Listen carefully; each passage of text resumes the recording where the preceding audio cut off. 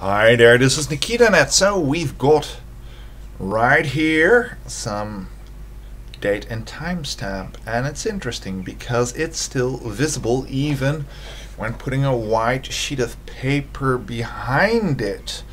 And that means there is opacity because I can still see my fingers through it while still being legible. And that's a very handy technique, putting that black, well, bar behind text.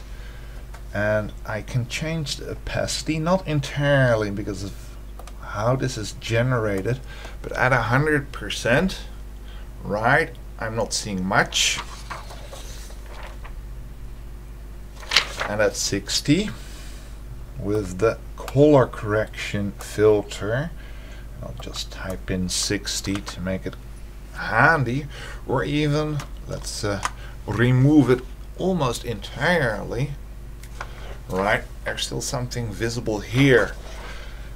This is one of the techniques I use to make stuff like this visible despite it being transparent. Not individual letters, but a black bar behind it. And that's what I recommend for the YouTuber I'm referencing here, because this is legible and the lettering is not. There's also another issue. Well, I would say it's anti-aliasing, but if you don't put those black bars behind there, you have issues with transforming the letters, with it becoming less legible.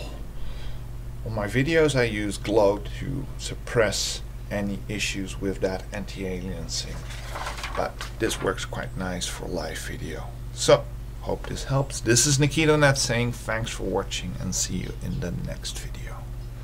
Bye bye.